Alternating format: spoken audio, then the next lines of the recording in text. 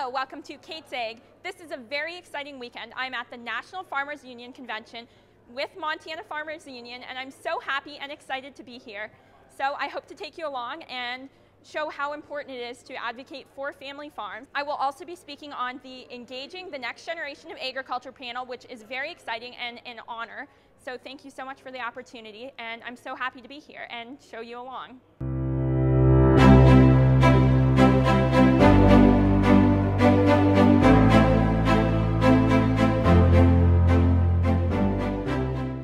Convention with Phillip Prewett, who is a youth delegate with Montana Farmers Union, which is so amazing.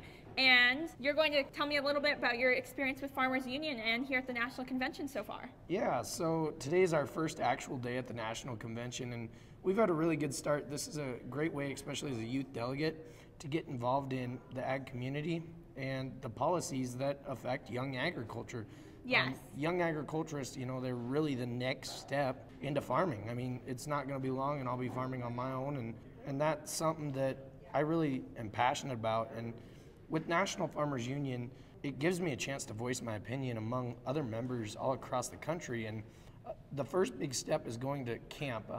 I've been going to Montana Farmers Union camp since I was 8 years old, and now I work as a camp counselor there in the summers. That's amazing. I also went to camp. I know. You don't have to be a producer to be involved in agriculture. If you eat a steak or you eat vegetables, you're part of agriculture. That is a great point. And a lot of people fall away from that, especially with you. I mean, you've made a big impact on the ag community as an ag influencer, and we don't have a lot of that anymore. A lot of times now, the mainstream media likes to hurt us, and yes, they don't like the fact that agriculturists are actually doing something good for the country and our communities. This week we will speak with panelists, which you are one. Yes. And we get to hear a lot of their life stories and how they've made a difference in influencing agriculturalists and closing that gap between consumers and producers. I talked with a school when I was in DC, and the kids, I asked them, where does your beef come from? And a kid answered me with, he raised his hand, he was real polite, but he said, from the grocery store. Oh my goodness, yes. And a lot of kids anymore, they don't understand that beef that you bought was actually a cow. Yes. And someone had put a lot of time, money, and labor into it not to receive a very fair paycheck. I mean, not many 17-year-olds would be willing to, for one, start their own fashion line, and two, talk about the real problems in agriculture. And so that's something that, I mean, you've made Montana Farmers Union really proud of. Oh, thank you.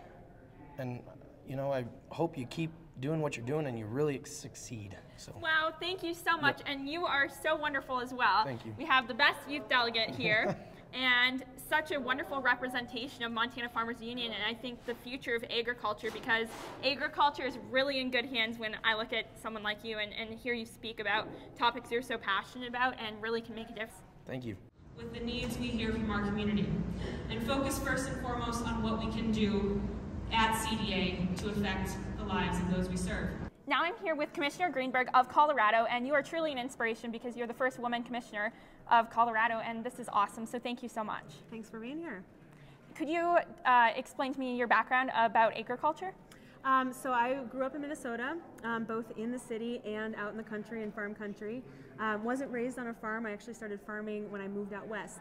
And ever since then, I've been in agriculture, worked on various farms, worked in natural resources in the U.S. and Mexico, and then got into policy with the National Young Farmers Coalition. That's amazing. And you're a Farmers Union member as well. I am. What has been your favorite part about being involved in agriculture? The people, the work we get to do. The policy is fascinating, and it affects every person's lives across the country, across the world. So the work that we do is fundamental, it matters, yes, and the people working to shape it are just incredible. It's so important. And what would you say is one of the most important issues you're working on now? Oh boy, well, we're working on economic resilience, on voluntary stewardship, on supporting the next generation. I think all of those tie together to having a vibrant, resilient future of agriculture filled with opportunity for young people. Yes, youth are so important. Absolutely. And having more women involved in agriculture. Yes, that for sure. And in very important roles. Absolutely, that's something I'm very excited about as well. Yes, well, it's been a pleasure speaking with you. Thank you so much. Thank you. Fairness. Without fairness, our society struggles. Without fairness, we cannot have vibrant communities and opportunity for all. Today, our agricultural system is not fair. because a handful of companies dominate the marketplace. Following decades of mergers and acquisitions, multinational corporations now control many sectors of the farm economy. God bless the family farmers for sliding away and the Farmers Union members and many others trying to turn this ship around. Now I'm here with Derick Williams, Youth Ambassador with National Farmers Union. So this is very exciting. Yeah, no, it is. I'm really thankful that I get the opportunity to jump up here on the social media and talk a little bit about what I do. So yeah, again, I'm Derick Williams. I'm a Youth Ambassador this year with the National Farmers Union. I'm originally from the state of Indiana. I go to school at the University of Notre Dame. Go Fightin' Irish. That's awesome. And I actually did not grow up in an agricultural background. I was a townie. So I was the kid that only went to the grocery store. That was as far as my ag experience went. And it's thanks to organizations just like this, the National Farmers Union, that have kind of opened me up to this greater perspective. It's made me appreciate more about food security, food network, and the people that really put in the hard work and effort to make it all possible. I mean, agriculturalists are the hardest working people I know. And I've made some really incredible friends, and I have come to appreciate even more the role that they play in our society. And I think that's really important. That's phenomenal. Thank you so much. And I think you're a perfect example of you don't have to come from a generational farmer and agricultural background. You just have to bring passion, and you can be involved. Yeah, no, I mean, that's always been one of my big beliefs, is that no matter what kind of background you come from, no matter what kind of interest that you have, if you have the kind of energy and the passion to go out there and accomplish something, you can really do it. And that speaks true to what we do in agriculture. I mean, you can be someone from the city, from the town, have no agricultural experience, think that chocolate milk comes from a brown cow, and at the end of the day, you can go out there and make a difference in agriculture. You can become a first-generation farmer. You can roll up your sleeves, get your hands dirty, get out there in the field, work, or you can do stuff with science, technology. All these little things, whatever you might be interested, all kind of feeds into agriculture, and it's incredible. It really is kind of an inclusive organization that we're working on here with National Farmers Union, bringing in a lot of diverse voices, just like ourselves, so it's pretty cool. Yes, and if some of my youth viewers would like to become more involved with National Farmers Union or in agriculture, what would you recommend they start doing now, or what opportunities would be available? Yeah, no, they have a really great list of opportunities here with the National Farmers Union. They do something called the Beginning Farmers Institute for the National Farmers Union. It's kind of a cool little like networking opportunity camp kind of conference that allows you to network with other people, young people interested in agriculture. That's amazing. And then get connected with staff, get connected to industry folks, the people that have the kind of knowledge that you're looking for. And if you're kind of interested in that, go check out National Farmers Union on the website, nationalfarmersunion.com, and you'll be able to check it all out. Don't be afraid to reach out, because there's some great people here who would love to talk to you about it. Yes, and you can also go to your local Farmers Union office and become very involved that way. Yeah, definitely. So hey, we look forward to having you as members one day. Yes, and we need more youth in agriculture. I agree. Thank you so much. It was a pleasure meeting you. Yes, thank you. Now I'm here with the National Farmers Union President. Thank you so much for being here with me today. Thank you, it's a pleasure. And could you speak a little bit about National Farmers Union and the importance of this organization? Absolutely. So Farmers Union was started back in 1902, 120 years ago, really with just one mission, and that is to support family farmers and ranchers all across the country. Some of the issues that they faced way back then are some of the same challenges that many of our members face today. So we value ourselves on being truly the grassroots voice for family farmers and ranchers in this country.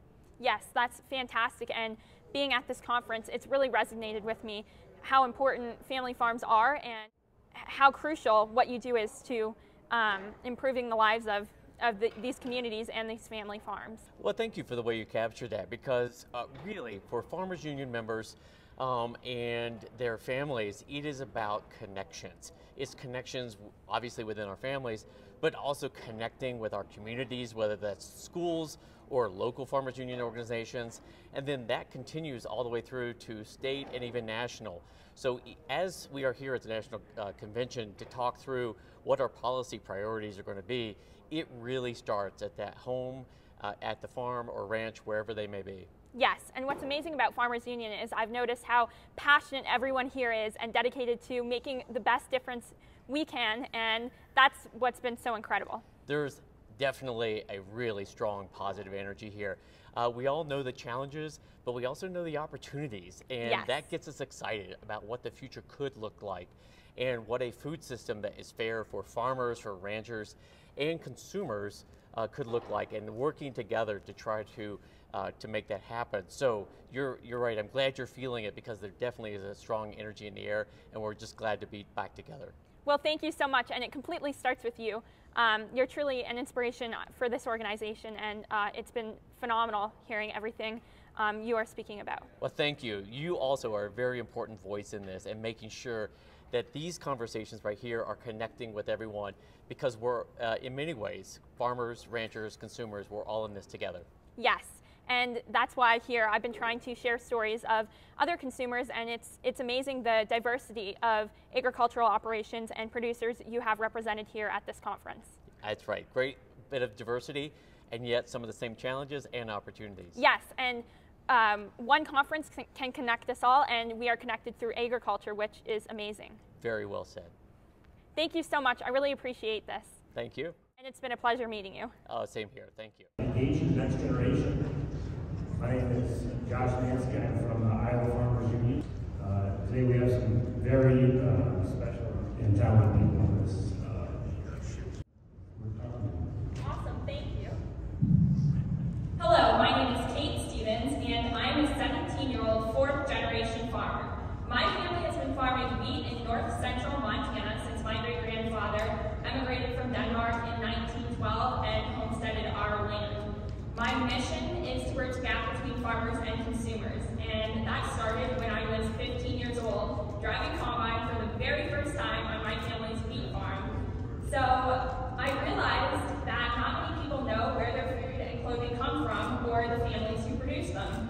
So after that realization, I started a YouTube channel called Kate's A Farm to Fashion to help bridge the gap between farmers and consumers and educate people about where their food and clothing products come from. So that's an overview of me. Now I'm here with Melody Cummings with Oklahoma Farmers Union, and that's just fantastic, so thank you so much. And you do an awesome job promoting women in agriculture, and you were also at the Engaging the Next Generation in Youth panel that I was speaking on, so thank you so much. Yes, I was, and I was very amazed by all four of you young women that was on the panel. You've got the right idea. I'm so excited that National Farmers Union is going in the direction of seeking out those young people and trying to keep them involved. All you have to do is just ask somebody. We can point you the direction for whatever aspect you're wanting to get in. Completely. And my family has been Farmers Union members for a very long time and has always spoken to me about how important this organization is. And my grandfather always says to me, Kate, Farmers Union supports the family farmer. It's the only true farm organization, and I had no idea what they meant by that until Montana Farmers Union gave me the opportunity to speak at their convention and start coming to these conferences, and now I see the positive impact this organization is making and the incredible voices that are being heard and speaking here. I'm 50-some years older than you, and I heard the same things from my grandpa, who was a member, so we've been around for a long time. We've learned from our mistakes. We've learned to think out of the box. If we don't have our production agriculture in the United States, we have no security. These small farms promote food security and competitiveness and sustainability in small and rural farm economies, and that's so crucial. Yes. It's been an absolute pleasure speaking with you. Thank you so much. It's been lovely meeting you. I'm so excited. Oh, I am too. Thank you. Thank you. I also think it's a great value for our youth to know that you do not have to come from a generational farm to be involved in agriculture. Agriculture is connected to all industries, and I mean, that's so important. So any passion or interest you have can be directly tied to agriculture and in turn used to make a positive impact. Now I'm here with Chad Doheny, and what's awesome is you're my wonderful neighbor in Montana. Thank you very much. So that is incredible, and could you talk a little bit about how crucial National Farmers Union is and Farmers Union as an organization? Well, Farmers Union as an organization, I believe, is really important because where most farm organizations worry about legislation or policy, we worry about legislation and policy, but we also worry about education, and education is so important to the masses that don't know anything about agricultural today. Yes, that's the most important part. I believe so. I believe education helps us get policy done, and without education, I don't know where else we go. And Chad helps me with a lot of the photographs I have, so you have incredible photography work. Well, thank you. And I just absolutely love learning as much as I can from you as well. Well, I love teaching you if I can, and I love taking pictures of your purses. Well, thank you very much. I think that's a great thing you've done also. Thank you so much, and it's just been a pleasure speaking with you. Thank you very much. My question is, how do you talk to your peers who might not be interested in ag policy? So how do you make that interesting to them who are like, I don't really care? How do you do that? I'm not sure that I can add a lot on this, but I do know that when people talk to me about things that I'm not very interested in, if you bring the message across with enthusiasm and great passion, I suddenly become very interested and want to hear more. Now I'm here with Sarah Wentzel-Fisher, director of the Quivira Coalition. Could you explain to me what you're most passionate about? Sure. So at the Quivira Coalition, we do a lot of community of practice building, so like farmer to farmer education, but we don't do any policy work, and I love being engaged with Farmers Union because of the policy work that we do. So I am also extremely passionate about helping young people enter careers in agriculture. You know, less than 2% of our population farms today. 100 years ago, 30% of our population was farming. If we want to have food security, we need more people who can enter agriculture as a career and be successful at it and stick with it. Well, thank you so much. It's really been a pleasure speaking with you. Thank you. It's been nice talking to you too. I grew up milking cows here in the old stone barn, and those are just the best memories that I have. The way that dairy farming is going in Wisconsin, it's really hard, and a big contributing factor to that is the monopolization in agriculture. Now I'm here with Arthur Douglas, former president of Utah Farmers Union, which is amazing. Thank you so much. Thank you. And could you talk a little bit about your background? Well, I'm a farmer rancher, have been on a family farm for been our family about 110 years. Beef cattle operation as well as row crops. And what would you say is the biggest part of this national conference? Continue to educate the consumer of what it takes to get a T-bone steak from the farm gate to the dinner plate. There's a lot of them out there that don't understand the work and sweat equity we have in our farms and ranches. And that's the most important part, is supporting the family farmer. That's correct. Because our kids of today are going to be our leaders of tomorrow, and to keep my grandkids on the farm and keep it going, because the day will come when we are as dependent on corporate agriculture, we'll be in trouble. Yes. They will be able to set their prices. And that's the thing about agriculture, we're price takers and not price makers. And that's the really hard part about being a family farmer and just trying to make it. That's correct. We need to maintain, we need to continue to maintain that livelihood of America's farmers and ranchers. We're Yes. the backbone of the world. Yes, we are. That is such an amazing statement. And thank you so much. It's been a pleasure speaking with you. Well, thank you. Myself, I could get nothing done, but by operating through Farmers Union, we can do all kinds of things. And one cute little thing we got going in Minnesota is largely through Farmers Union initiation, we have 2 colleges now that are starting meat cutting schools. So farmers, I'm just proud as hell of Farmers Union. That's all I can say, and I'll talk some more later. I'm now here with Kirsten VanDerPol from a family farm in Minnesota, which is phenomenal. Could you explain a little bit more about that? Yeah, so I live on I think we're on a 4th generation. And so we raise beef cattle, pigs, laying hens, and then we also do some row crops. And then we direct market all of our meat that we produce to consumers in the Twin Cities. And so they kind of like a pre-order, and then we stop in every 5 weeks, and we have different stops that we deliver to. And then we also sell to co-ops in the Twin Cities. That's amazing. Yeah, we've been doing that for about 20 years now. So I love being involved in agriculture. I love getting my hands dirty. Well, this has been spectacular. Thank you so much, and it was a pleasure meeting you. Yes, it was a pleasure to meet you too. It's yes, me as well. Yeah. I'm here with Dave Berger from North Dakota Farmers Union, which is awesome. Thank you so much. And could you give me an overview of your operation and your time with National Farmers Union? Okay, so an overview of my place is I'm on my grandpa's farm. I raise longhorn cattle and horses. That's amazing. I rent all my cropland out to a young farmer that wants to keep going. What is your background with North Dakota Farmers Union? So I would say our daughter, who is 44 now, wanted to go to Farmers Union camp when she was 10 years old. And then after her, all 3 boys went. Within 3 months, we became Farmers Union members. And I think within 5 years, I was a director and I've been an officer, and now I'm the president of Oliver County's Farmers Union.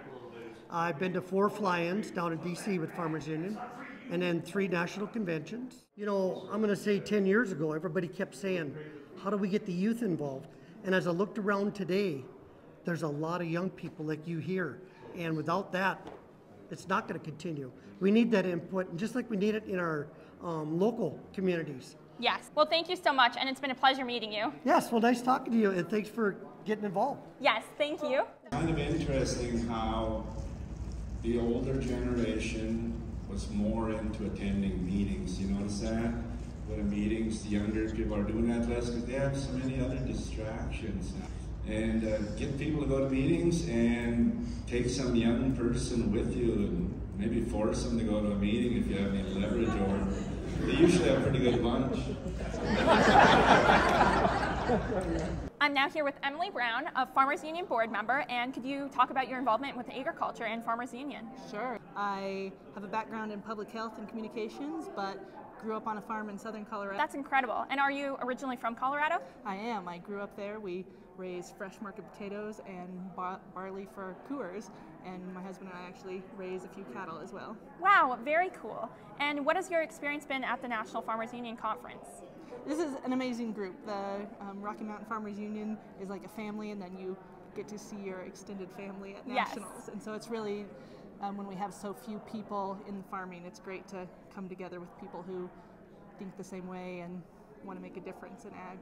Thank you so much. I really appreciate it, and it's been a pleasure speaking with you. No, thank you for being here. We're happy to have you. Wow, thank you. Now I'm here with Bobbi Wilson, president of Northwest Farmers Union. What is your background in agriculture? So unlike a lot of folks on the National Farmers Union board, I am one of the very few that did not grow up on a farm. I am also, I believe, the only first-generation farmer on the board and elected as a state president. So I don't have a background as far as, you know, a family connection to agriculture. I wasn't a farm kid. I grew up in town, and I really came into agriculture when I was in college. I went and worked on a small direct market vegetable farm and just kind of fell in love with the work and fell in love with agriculture, and that's really where my interest first got started. That is incredible. Thank you so much. And why do you think it's important for women to be involved in agriculture? Well, I think that historically women have been very underrepresented in agriculture, and I think that's starting to change, that we are seeing a lot of growth in the number of women farmers. We're also seeing a lot of new farmers that are LGBT, that are people of color, and I just think that we need to have that representation in agriculture and kind of change the stereotype that agriculture is only a profession that's for old white men, that there really are a lot of us that are involved, and we need to see that. What are you most passionate about within Farmers Union?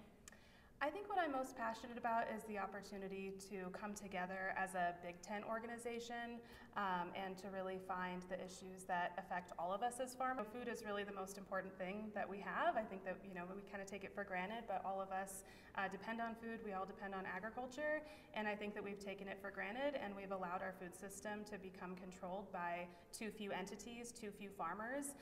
We need to have more farmers on the land. We need to have more diversity in the types of farm owners and farm managers, and also in the production techniques and the types of farms and the types of crops and livestock that we're growing, and that diversity is really what's going to make us stronger in agriculture, and it's also going to make us stronger as an organization. Oh my goodness, that's so wonderful. Thank you so much. I really appreciate it. Yeah, and it's been a pleasure meeting you. Really nice to meet you. Thanks for everything that you're doing to give a voice to agriculture in America. Thank you. I'm now here with Patty Edelberg. A little bit about me first. I am a dairy farmer from Wisconsin. My husband and I own a 120 cow dairy farm.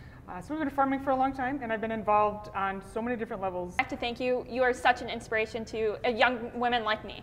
Well, thank you. I appreciate that, because we need to get so many more women involved. This is your first time at the National Farmers Union Convention, and I say every time I come here, the more you come to these conventions, the more people get sucked in, if you want to say, then they just get so inspired, and they just want to continue to get involved and be involved in the organization. And it's not just in the organization. Once they're here, they suddenly are calling their legislatures. They're calling they're writing op-eds. They're speaking out and doing things that that they never did before. You know, they're feeling the power, they're feeling the energy, and they realize that they can make a difference. And the more we can get people to do that, the better we are, right? The more we can talk about family farm agriculture and the reasons to stay involved and find the policies that keep our family farmers on the farms, the better we're all going to be. Oh, completely. Thank you so much. And it's just been really great speaking with you, so thank you. Thank you for asking. It's so appreciated. Senator Tester, my butcher, before he was my senator. Look, Walter, when it comes to family farm agriculture, you won't find a bigger advocate in the state of Montana, so thank you, Walter. I appreciate it. I've been in plenty of speeches by politicians, and they usually start out talking about themselves, so I'm going to start out talking about myself, even though I'm not a politician, I'm a farmer. People say, what's the best job you ever had? And the best job I've ever had is being a farmer, a family farmer. But today we have 4 multinational companies in this country that control 84% of our nation's beef supply. The same is true for hogs, chickens, grains. The same is true for inputs like chemicals and seeds. It's all consolidated. There's no competition in the marketplace. Family farmers buying and selling options have gotten fewer and fewer. The beef industry today is more consolidated when the Packers and Stockyards Act was passed 101 years ago. The result has been fewer family farms, fewer schools, communities that have dried up. We need to make production agriculture for family farmers vibrant once again. Those who are still in the game, let's proceed to the front. All right, let's see that coin flip. Yes! And she's going to Cornell University. Yes, she is. That's great. Yeah, you're a senior now, or you're doing Cornell now? I'll be going to Cornell this fall. Good for you. Well, do great things. I direct you. Today is now my last day at the National Farmers Union Convention, and I've had the most incredible experience ever being on the Engaging the Next Generation of Youth in Agriculture panel, and I met some wonderful young members of Farmers Union and others who are just as passionate about agriculture as I am. So I think it's incredible the opportunities to learn. If you would like to become a Farmers Union member, you can visit the local Farmers Union chapter where you are, or you can also become a Montana Farmers Union member, even if you don't live in Montana, to support Montana farmers and Montana issues, just like my family has to face every day. It's been so encouraging coming to the national conference and speaking with all the youth engaged in agriculture, and I am very excited for the future of ag and to be a part of that. So I'm very excited to implement some of the things I've learned here at this conference into our operation and into storytelling through YouTube. I'm here with the founder, farmer, and chief of Sprout City Farms, which is just incredible, and to be touring it today. Yes, I'm so glad you can make it out there. So thank you so much for watching. Make sure to like and subscribe to learn more about how your food gets to your table. Thanks, Kate. Thank you. Bye, Bye. everyone.